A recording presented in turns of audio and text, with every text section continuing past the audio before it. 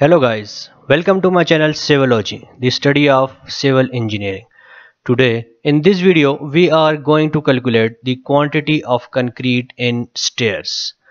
Okay, in other words you can say how to calculate the volume of concrete required for stairs.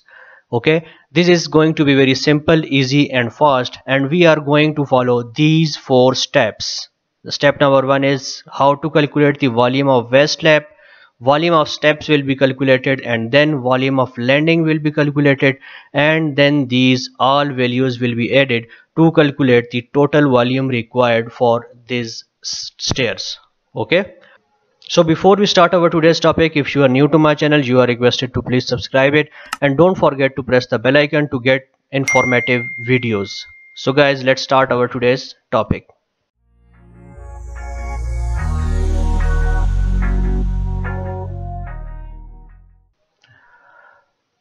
First of all, let us have the diagram of stairs for which we are going to calculate the quantity of concrete. Okay, this is the elevation, or you can say the front view or side view of the stairs, to just to give you an idea how the stairs will look like. Okay, and this is the plane of the stairs. Okay, plane of the same stair, the one you are seeing over here. Okay, and these are the number of steps: 1 2 3 up to 13, and then there is landing. As similarly as you can see over here, this is step number 1, then 2 3 up to 13, and then there is landing. Okay, so let's proceed towards our first step, and then there are some details. As you can see over here in the plan of the stair, that this size, the size of this step is 2 feet.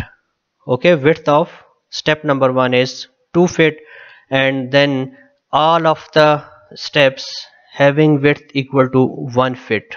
Okay, or you can say the tread is 1 foot for rest of the steps, and the first step is a bit, you can say, wider.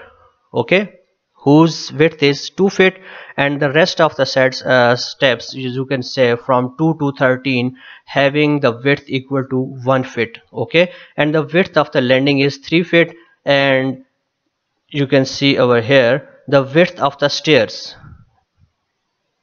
you can say the width from here to here is 3 feet. The width of the stair is 3 feet. Okay, and this is the west slab. West slab is the slab which supports the steps of the stairs.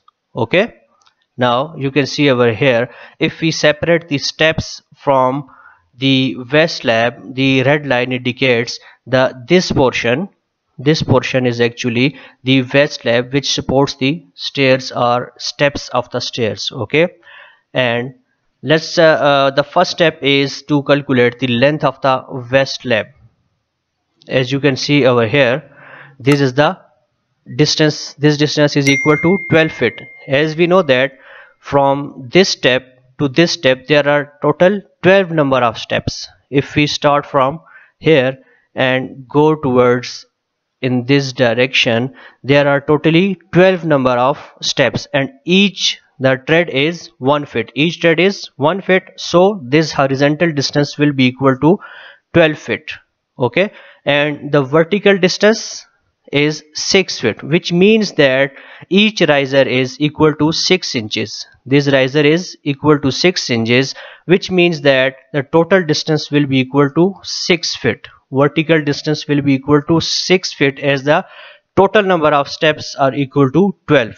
Okay, I hope you are getting my point. This will be clear to you at the end of the video when you will calculate the concrete in steps. Okay, this will be made clear to you. Okay, first of all, let us calculate the length of the west slab by applying the Pythagoras theorem or Pythagorean theorem.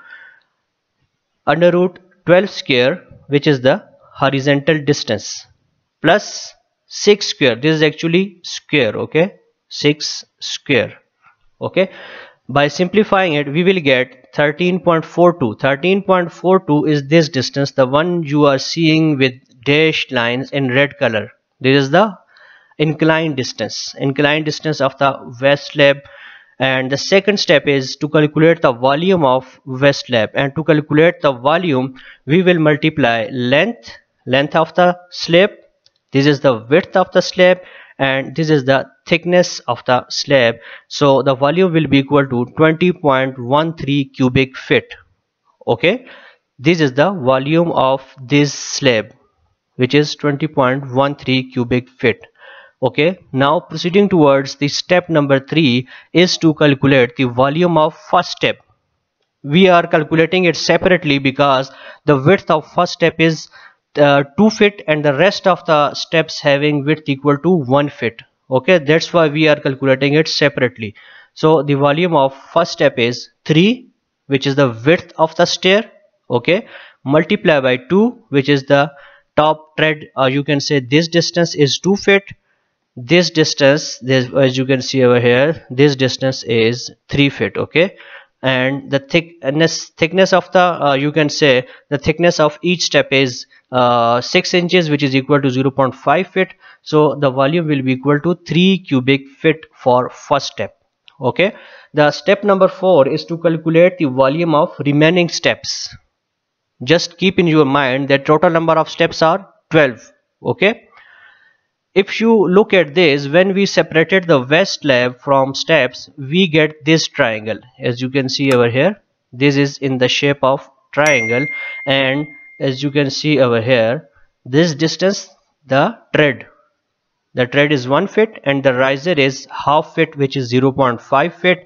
And to calculate the area, as we know that this is right angle triangle, and for right angle triangle, area can be calculated as half times base times its height.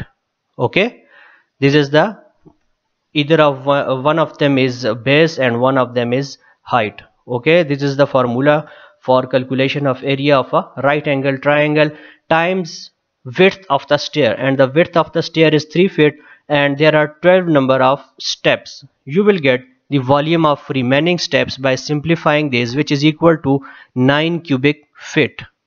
Okay, step number 5, now to calculate the volume of landing. As you can see over here in this plane, the width of the landing is 3 feet and this width is also 3 feet. You can say the length is 3 feet and the width is 3 feet.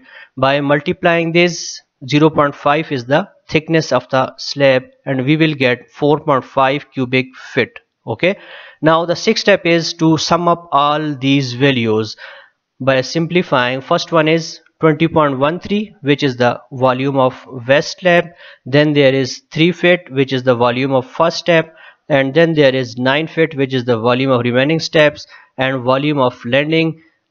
By adding all these values, we will get the total volume of concrete required for this slab, which is 36.63. I hope you have liked this video. For more videos, you are requested to please subscribe it and don't forget to press the bell icon to get video updates. That's all for today.